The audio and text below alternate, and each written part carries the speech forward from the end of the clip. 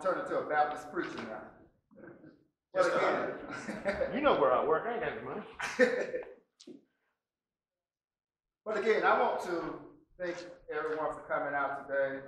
I know the mayor has already presented a exposure from the executive branch, but also it's very important that the legislative branch put some things in place also as it relates to the coronavirus. And today, it's very important that we have all the stakeholders here today to help us with this situation, this crisis. It's going to be very important that all hands are on deck to work through this problem. And I know the federal government has already set down guidelines and also the state. But today it's going to be very important to address the needs here in the city of Selma, to provide opportunities and information for our citizens in Selma and Dallas County. I have also written to each radio station in the area asking for a public service announcement. So if you would like to go on the airways and do a public service announcement as it relates to the services that you are providing during this crisis here, you may. Also, I'd like to recognize some of my council members here. Councilman Johnny LaShore, who represents Ward 6, Councilwoman Janie Thomas, who represents Ward 7, and who's also on the Public Safety Committee, and Councilwoman Youngblood, who's on the Public Safety Committee.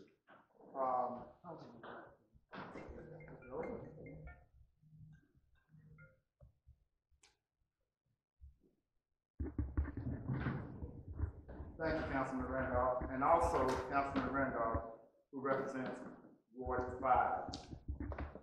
Some of the measurements that the council will be taking during this crisis is to have a soft closure at City Hall. That's going to be up to the mayor. With the operational hours, we're looking at talking with the mayor to see what offices will be functional during this time.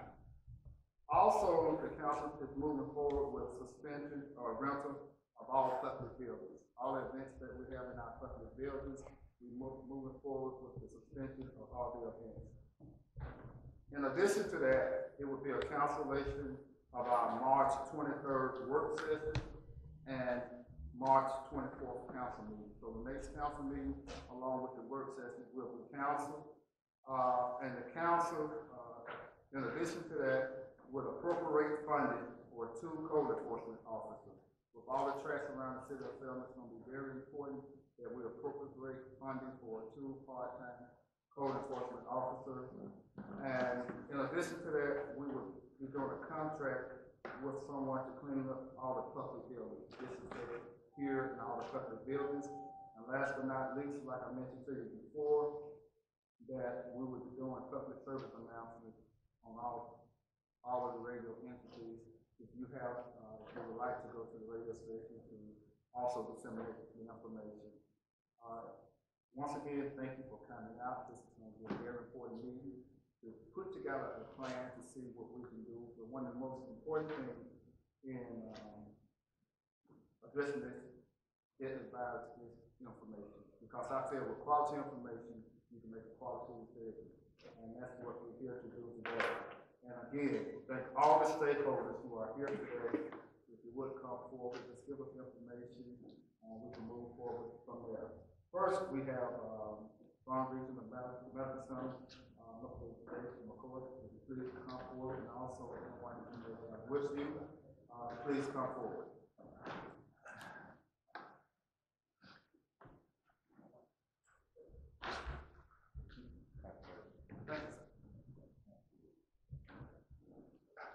Yeah, good evening. Thank you all very much for coming. Just a couple of updates. I have my 2 expert infection prevention folks. They've been following this very closely. They've been in touch with the state and federal CDC. So we're doing everything we can at our facility to make sure we stay current with all the latest information on this. We have today met, and under the federal recommendations of what we're doing, we're going to restrict access to the hospital.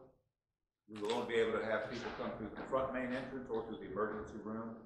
Once they do come in, we will have a questionnaire following the CDC guidelines as to what their situation is. Do they have a cough? Have they been out exposed to anyone? Do they have a fever? We will limit visitors to the hospital, one visitor per patient at a time. And they'll go through the little registration process. They go visit the patient.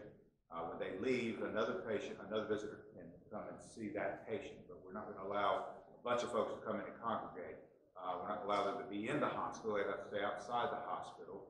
In the emergency room, we'll have the same process going on.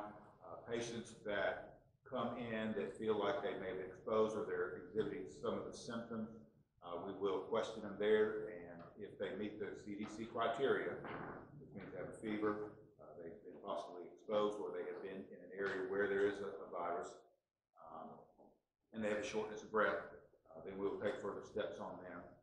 We're not a testing site. We don't have any testing sites thus far in Dallas County. The LabCorp organization is trying to work that out. Supposedly they will be one day. Right now we have no one testing. Now we are able to collect samples. They collect samples at the health department, various physician offices, and in our hospitals, again, we won't even test and take a sample unless you meet the criteria of what the disease has. We've got to be very careful that we don't want to make it a crisis, even though it is a crisis. But right now, we want to make sure if everybody starts coming and running into the hospital, then we're not going to be able to take care of the real sick patients, and that's what we have to do there. So we're asking people to just stay home. If they're concerned and not feeling good, they stay home. Social distancing, I think that's the appropriate word now, is what works. Fortunately, the virus does have a short lifespan. So if you feel bad, just stay home. If you don't want to go get caught, catch it, then you stay home. But don't just everybody start running out to all the emergency rooms and all the urgent care centers and all the physician offices, because that's not going to do any good. We'll be overwhelmed. We do not have facilities to handle that this time. Also, our cafeteria will be closed, and our gift shop will be closed. We're closing all of our waiting areas because we're just trying to follow the federal guidelines to keep congregations from milling around, and if they do have it, infecting someone else. So, y'all have anything to add?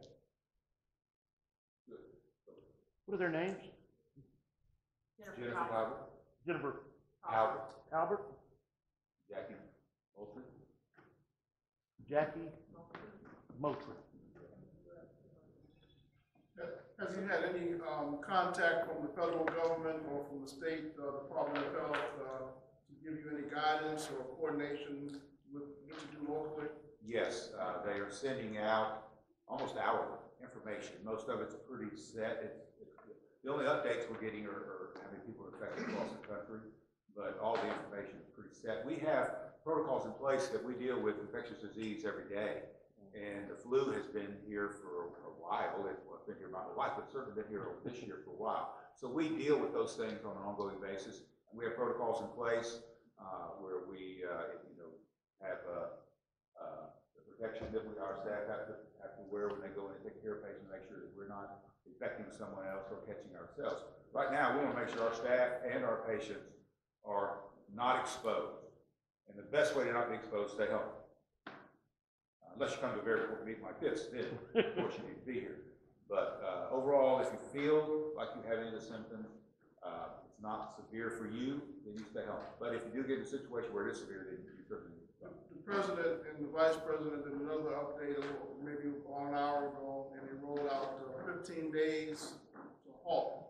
And they're saying that they're going to try these restrictions and approaches every 15 days instead of setting a deadline. Is that? Yeah, that makes sense. I did not get to see that interview, but that does make sense. And I think that's why a lot of buildings and a lot of businesses, schools certainly are being closed for the 15-day cycle, just to see how that goes. So will that be the same with the cafeteria? Yes. We're going to close until we see what happens, and we're getting guidance from, like you said, the feds and the state daily, and right now we're following their guidelines. Yes, sir. I have horrible respiratory problems. This yellow powder all over there, again, Yeah. again. What do you advise patients who normally, the time of the spring, who suffer from respiratory illness? What do you advise they just contact their family physician first? Yeah, well, first they should stay home, okay? And then do what they normally do. What did you do last year in this type of situation? Oh, my God. Yeah, okay, so that's, you know, and then they'll advise you on what you need to do. But yeah, that's a routine situation, you're probably used to doing that. I did see one blog that said that, crying, pollen will kill it. So we're hoping that's true, not kidding. But I tell you, here's that pollen is so thick in the air, you know, it's gonna cause a little more problems than coronavirus. So thank y'all very much for coming and showing your interest. The key is just don't panic, don't everybody freak out, but stay inside if you're not feeling good. Don't risk going out and infecting anyone else, especially the people that are vulnerable, the elderly, the people that do have respiratory issues. You know, just don't get around. Better be safe than sorry. This will pass, but it's in there for everything. We get through this crisis and get back to normal. So thank y'all. Now, I'd heard that the alcohol in bourbon kills it. Is that true? I'm going to test that tonight, yes. Okay, me too. David, I do need to address this. I have seen, especially the Facebook, and that is the right thing to do, and I stay up because You're addicted, yes. But anyway, I've seen, it's just the flu, no more, no less, and so X number of people die of the flu every year, and well, that's like saying, so what's the big deal about strokes because so many people die of heart attacks every year? Yeah. Can you address that? Yes, and we do want to prevent it. It is a type of flu. Flu is a virus similar to that. But the key is to not let it get out of hand. It is more contagious than the normal flu. And people in certain compromised situations, it is more deadly. So we want to just try not to let it spread. And we don't have a Tandy COVID-19. No. Like Tandy. Okay. We don't have. Thank you. Thank you. Thank you, lady. Thank you, Tom. Thank you. Okay, we do have two reps from the health department.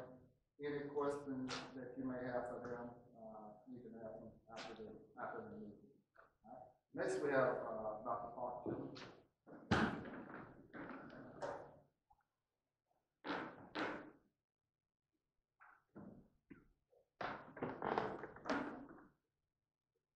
Thank you. I'm Park Chittum. I'm an internist here in town. I'd like to mirror what Mr. McCormick had to say about being wise. If you have a cold, if you have the flu, and you can stay home, let's do it. Okay? Very reasonable question. I got out in the pollen, I cleaned out a closet, I got the runny nose, I got a cough. That's not the time to go to the emergency room.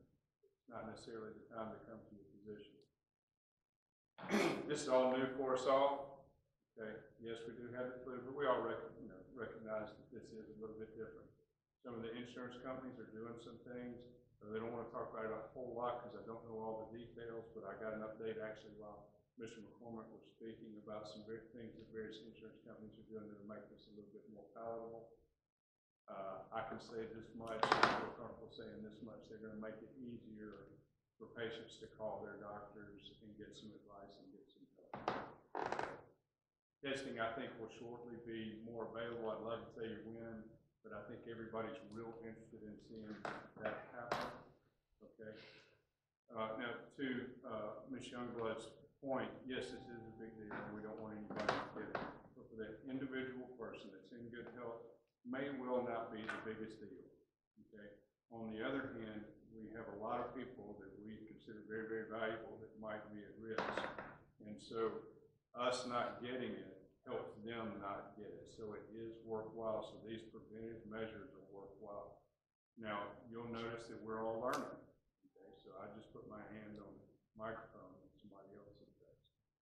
Well, we're learning, okay, and so. Well, that's okay. I mean, I'm not pointing blame here, but. No, they were the point hand is that sanitizer. We do need to be careful. We may need to rethink a few things. I don't know if y'all can see the big bottle of Germex. That's, what, $175 worth of Germex right there. Thank you. So in any case, it is worthwhile to rethink a few things.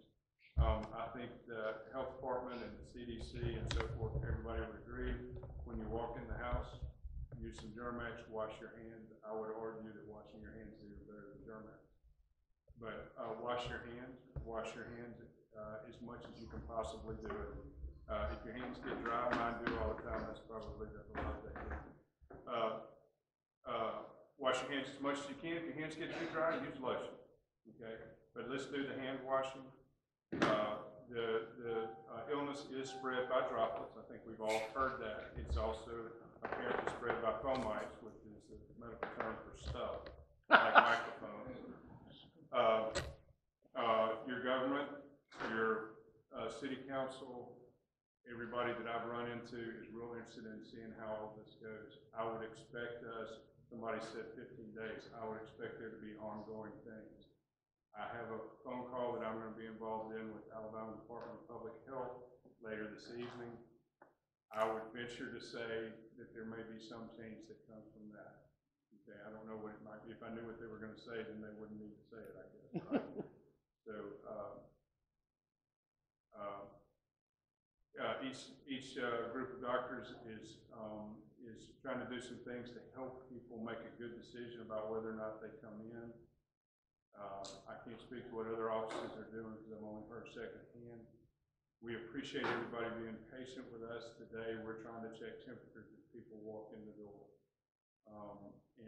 Obviously somebody that has a high temperature, that raises our levels of concerns, and it ought to probably raise other people's levels of concern. You have a high fever, when we say high fever, we mean 100.5. 99.5 is perfectly reasonable for somebody that's sitting out in the sun or somebody that's jogging or hot, feels hot. So a true infectious suggesting temperature. Usually the illness, when it has symptoms, it has a runny nose and cough, muscle aches and pains are the typical, what's been reported, not that I've seen any of it, but those are the typically reported things. And I would say if you have a question, now we're a hard grouping culture in Selma. We like to go to work. We don't want to miss work. We don't want to miss church yesterday. We don't want to miss those things. This might be the time to go ahead and miss it. Find something good that you can do around the house, something productive, something useful at home, and be patient with ourselves, be patient with our employees, be patient with our employers, and working all this out. Any questions? Yes, sir. You have a private practice? Yes, sir. So what happens in a situation where, in the waiting room, you have a lot of patients in your waiting room, is there a way for you to enforce the social distancing? Yes, sir. Yes, sir. Now, it's an imperfect system, and we're all working that out. But as it stands right now, and again, I can't speak for other physicians, but we're making an effort to screen people before they come in. And if they fail a screening, or if they suggest that maybe they have an illness, then we take one tack. Only do we bring them into the waiting room if they do not if they don't seem like they failed the screening. Failed is a strong word, but I think I get what I mean. What about if I don't have a thermometer? What do I? We have thermometers. But I mean, if I'm at home. That's a really good question. CDC has answered that. If you think you have a fever, you have a fever. My suggestion would be to make an effort to get a thermometer if you've got a real concern. But that's perfectly valid. CDC has answered that question. If you think you have a fever, then you have a fever. Now, I don't like that. I think that's probably going to make some people think that they're sick when they're not. But if it makes some people that think they're sick stay at home, I'm kind of for it. Okay. Now, it's a small percentage of people will still need help anyway. They get sick. I would say if you are vomiting, if you are short of breath, if you become dehydrated, if you get into an extreme situation, you may still have some need. And I would say call your physician would be a great place to start. Failing that, there may be some time to seek some help even though you are sick. Probably a better way to say that, but you know, if you're really sick, we really want to help you. Okay, whether you've got the virus or not. Any other questions? Okay, yes, ma'am.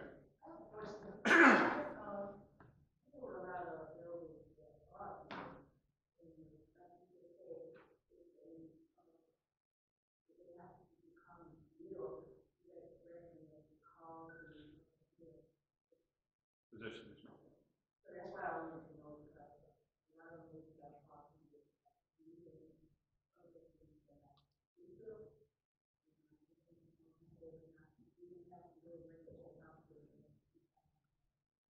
Right, right. So, you know, there's so many permutations of that. So somebody might have this illness and somebody else might have that illness and so forth and so on. Just because somebody has a runny nose doesn't mean that they need extreme measures. And I think we've all run into that. We've all had days where we kind of wish we didn't have to go to work and we could stay home. Those folks, please stay home. Somebody that's in an extreme situation, well, it is an extreme situation, okay? And so sometimes it can be hard to tell. And sometimes it can be upsetting to have to deal with that. I don't want you to have to go through that alone, okay? And so the insurances are doing some things to try to make that a little bit easier for us. I think every physician I know of is real interested in helping folks. And I know that the hospital is too. And that would be the perfect example of one of those times where it might be worthwhile to seek some extra help. Okay? And it'd be nice if, you know, it could happen during normal business hours too, you know, which is nice, but not an absolute requirement. So, in any case, I haven't spent a bunch of time on it today. I've gotten a lot of value out of looking at the CDC's website, and so let me encourage you to do that. And I've, you know, they have special physicians lines. I've called them a bunch of times. They've tried to be very, very helpful. Yes, ma'am. Dr. Chip, this is for you, hospital, and people. We've heard about some places having to drive through.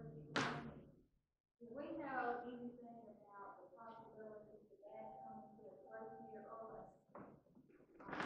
We've not been told that. I just, because I know I have been asked, and we probably there with more of that.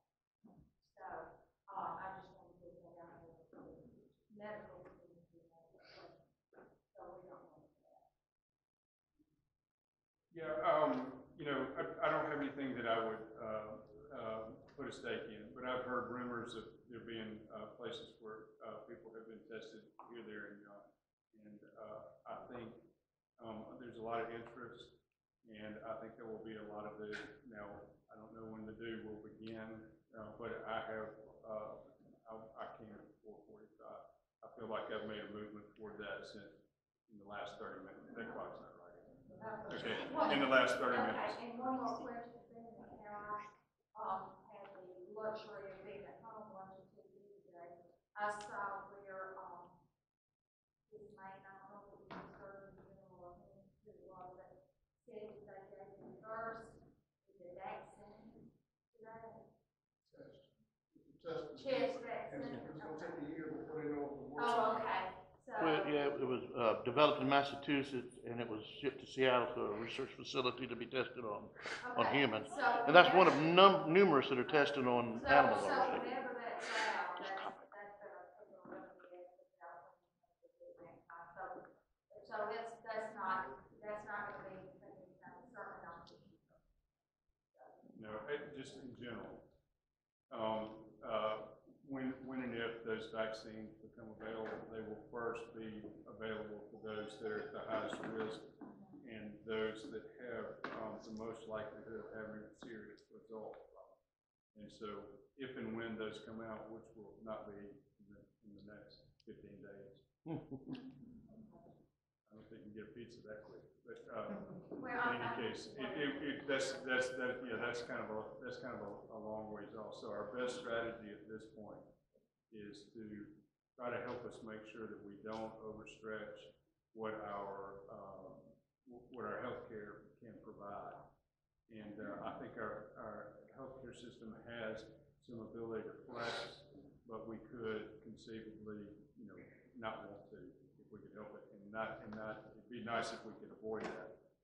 We know what we're going to do. We are going to be asking questions. Sure. About putting people here on. Sure. They're going, and you're going to be asking. Sure. Well, I'm asking them myself, and so the reason I can't say it 100% is the person that passed me message along is not in a position of power and control.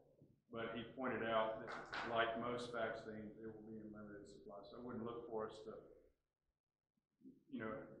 right now we've got over the next 15 days is as good a length of time as any. We've got to buckle down and make sure we use our resources appropriately.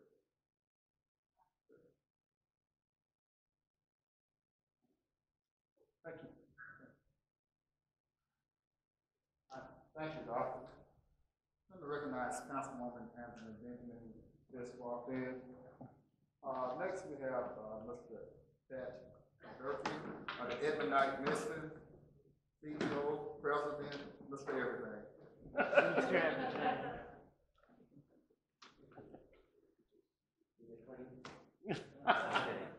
And there's some plenty. Good evening, everyone. Just wanted to give you a couple of brief updates what's going on in the missions. First of all, we are open for business. We are not closed. Some general comments that I really want to make. Unfortunately, I'm glad that the Facebook is running, Sam, because a lot of the folks that we deal with at least have access to that and should be hearing this information. So I'm thankful that at least it's getting out somewhere. Unfortunately, in the room, we don't have those that are most highly affected by what is, I guess, is a matter of time, and certainly to get here in Dallas County and Selma, the poor.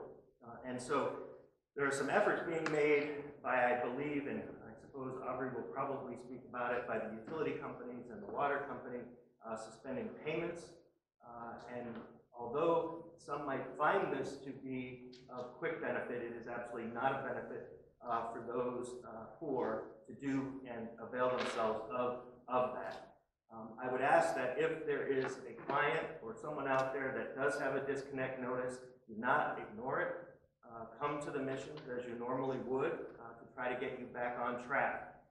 If in fact you let these bills pile up, until June 1st, you're going to be that much deeper in the hole, and then your disconnect's going to come in the heat of the summer. So I think that it's interesting that this is happening now because it raises a very real problem 12 months out of the year for the poor. Sanitation, heat, cooling, the whole gamut. So I think this is a great opportunity for us as a city to look about what are the long-term solutions to these problems, not just during a crisis situation. So I think there is a lot more to be done here. I would ask those that can not get behind on their bills. If you come to the mission for assistance, continue to come. Let us work with Alabama Power. Let us work with the gas company. Let us work with the water company. Do not let these disconnect notices go unheeded. It is not an extra $30 where you're making decisions, I know already, about medication or even getting your nails done or your hair did or whatever it may be. Do not take that extra money and believe that it's free money, because come June 1st, there's going to be a severe problem. And I can tell you, if you wait, the missions will run out of money and will not be able to assist everyone. So fair warning, get in line now, stay up with your bills, stay up with what you need to do, be responsible. We learned today that most people, if they hit a $400 crisis in their life, they would go bankrupt today. Most of our folks do not even have that. They're living on $11,000 a year. So we have some serious problems here, but important problems that I think as a city we need to address when this is over. and figure out how are we going to deal with not just a crisis situation where we come together, but talk about the state of our city and poverty and how we're going to deal with the folks that are in need 12 months, 365 days a year, 24 hours a day. So that's on that. So please, send folks to us. Do not let them get behind on their bills. It's not extra money in their pocket. You know, the payman's going to come for the money come June 1st or June 15th or whatever your pay date is in June when all of this expires and the urgency of what's going on fades into the distance. So Catholic Social Ministries is open, 8:30 to 4:30. If anybody wants to come in, we are practicing safe practices, so only 3 clients at a time will be allowed in the waiting room and then vetted through. Our Bosco operation is open, 7 days a week as has been practiced. We are also beginning our breakfast bags tomorrow from 8 to 9:30. And anyone that needs a breakfast can have one through spring break and into the future. It'll be simple, cereal, granola bars, juice, milk, whatever the case may be, fruit. But that'll be available from 8 to 9:30 at Bosco. Lunch will be served and dinner will be served. As it is now, if you have no place to go, you can come in and get your food and sit down or at a table. Moving folks in and out, you can also get a plate to go. So for those folks that are homeless or don't have home, they can at least sit down and eat in a dignified space. Those that have a home can get their plates and take them as they see fit. Our Meals of Hope program, so we serve about 1,000 of those a day, folks, so it's not a small number coming in and going out. We deliver 310 in-home meals called Meals of Hope. So we will be doing wellness checks on those 310 folks that we deal with on a daily basis to make sure that they are well, they will have their food, and we will ensure that if they're taking their medication, just reinforce that they're taking their medication and, again, using sanitizing agents if they just as a reminder before they eat, to wash their vegetables, whatever the case may be, but to wash their hands. The community center is delayed opening until middle of April, just out of caution. The YMCA's are closing very quickly, and so we figured why infect a brand new space, so we're going to keep that closed until mid-May. Our after-school programs have shuttered until the beginning of April. To be determined when we start those back up. Again, just following along with some of the school guidelines and when and if it hits Dallas County. As far as I know, and I don't know if the county health knows, do we have any confirmed cases in Dallas County yet? So we're still keeping it at bay. Maybe that's our prayer.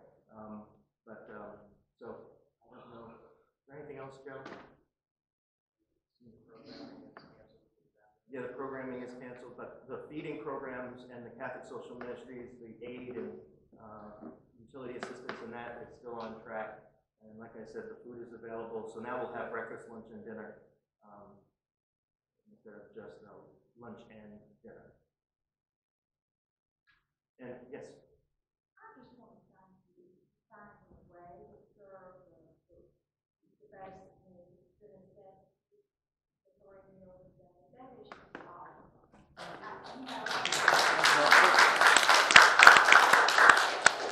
Thank you, I appreciate it. Our folks deserve it, so we yes, gotta make sure we take care of them. Well, thank you. And just so you, and we are doing all the right precautions at Bosco, the distancing, the sanitizing.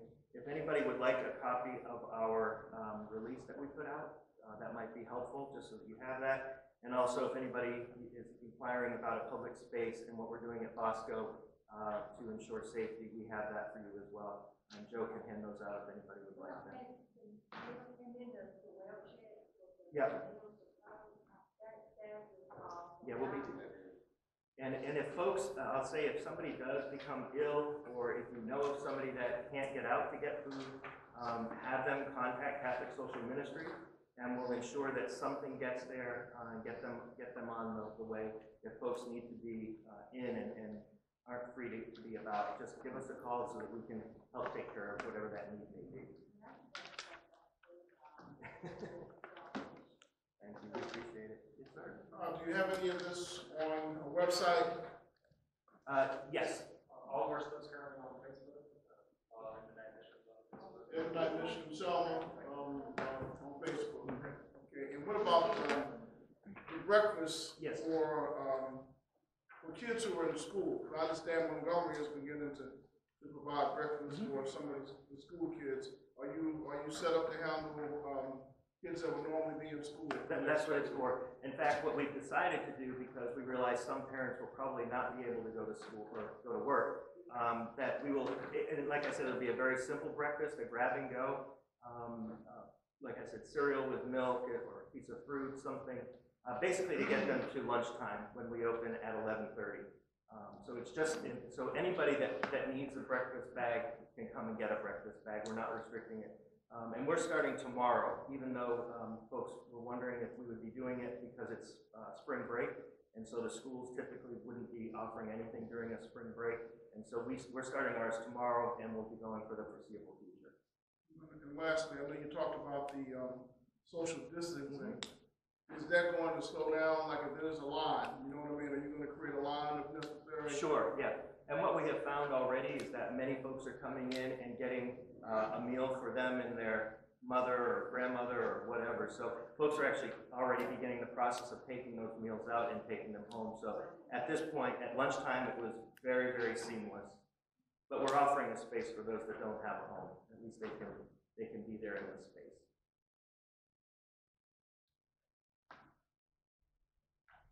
Well, while I'm up here, I mean, Corey? Anybody else? Any other questions? Thank you. All right. Corey, hurry. They're just staring at me now. Almost there. Thank you, Ted. Thank you. Next, we have Mr. Harvey Carter and Mr. Wayne Barnum by phone, and Nathan Lucero Smith. I guess you're trying to get all the line. This man keeps the lights on. He does. It's supposed better than me that actually keeps the lights on. Thank them when you see them. Corey, thank you for the invitation today. Thank you all for coming out. My name is Harvey Carter with Alabama Power, and just wanted to give you a few updates on kind of where we are.